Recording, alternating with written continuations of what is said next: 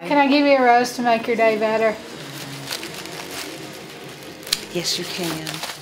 In the past couple months, word has been traveling throughout Paintsville about a flower girl who hands out roses to people who need a pick-me-up.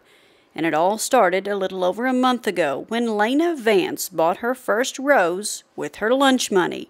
And as soon as she bought it, she gave it away.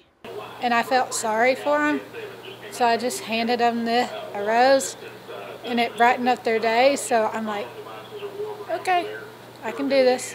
Laynah is a resident of the Carl D. Perkins Vocational Training Center in Johnson County, but attends classes at Big Sandy Community and Technical College Mayo campus.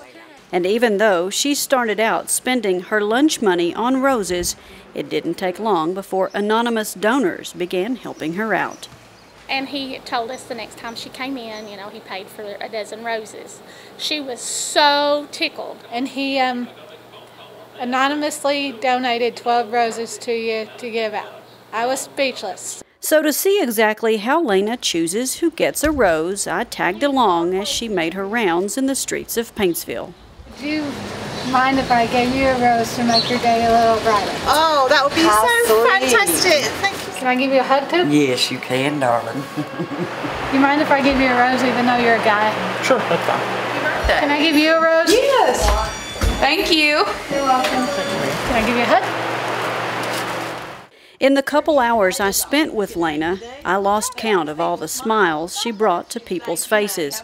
And everyone who has gotten to know this flower girl agrees we should all strive to be more like her.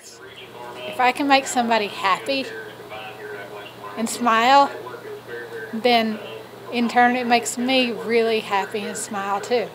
And if people could see things through her eyes, it'd be a whole lot better place to live. We had no money, I was rich as I could be, in my coat of many colors, my mama made for me. Reporting in Paintsville for EKB News, I'm Shannon Deskins.